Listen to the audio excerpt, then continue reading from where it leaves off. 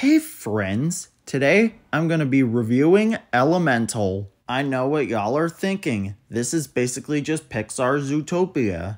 I mean, it pretty much is, but trust me when I say that it's a really good movie. Based on the trailers and the advertisements, I kind of thought that this movie was going to be really mediocre and generic, which thankfully it wasn't too generic, despite a couple of cliches here and there. The third act breakup and the romance between the two main characters actually worked really well. I think Wade and Ember had a pretty good amount of chemistry, even though it's nowhere near as good as the chemistry found in Beauty and the Beast.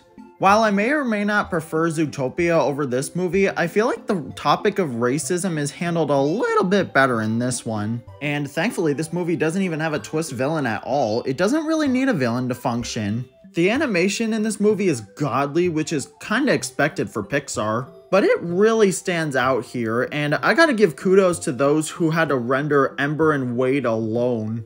I do have a couple of small complaints with this movie. I kind of wish that the air and earth elements were built on a bit more, though it also would kind of drag down the pace, which is practically perfect in this movie. It's a small price to pay for salvation. And when I first watched the clips of Claude online and also the trailers, I was like, oh no. Is Claude really gonna be in the movie that much? But fortunately, he was only in a few scenes and he didn't really overstay his welcome, so that's awesome.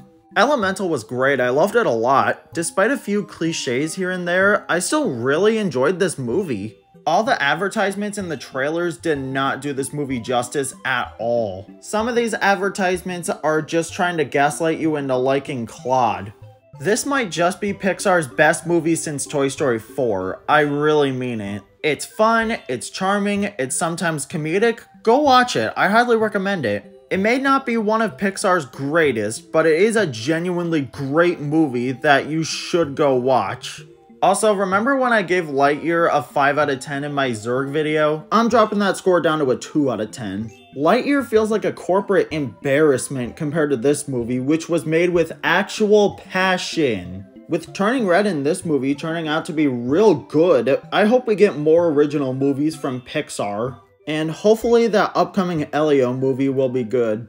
Let's just hope that Pixar makes more movies like this and less like this. So yeah, I'd say that the Fire Girl and Waterboy movie is about a 9 out of 10. It ain't one of Pixar's greatest, but it is definitely worth watching, especially if you're a big fan of Pixar like myself. Also, the score for this movie is so good. Great job, Thomas Newman. I'll see y'all later. I hope you like this video.